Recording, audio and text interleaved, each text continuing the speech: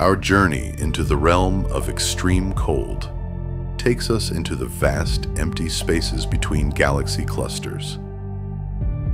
Intergalactic voids.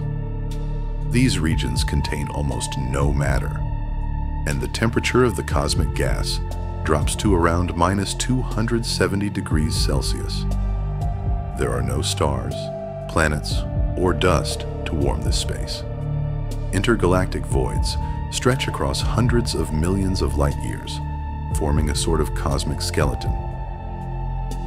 Around them, galaxies cluster, creating walls, while inside, there is only incredible cold.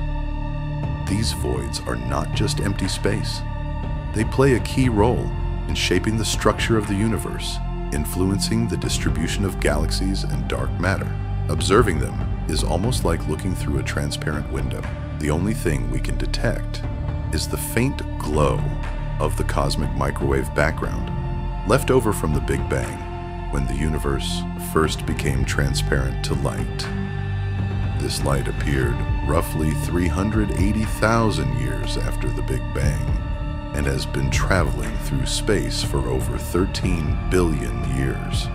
Scientists have mapped this radiation using satellites, and every tiny fluctuation reveals the seeds of massive structures that today form our galaxies.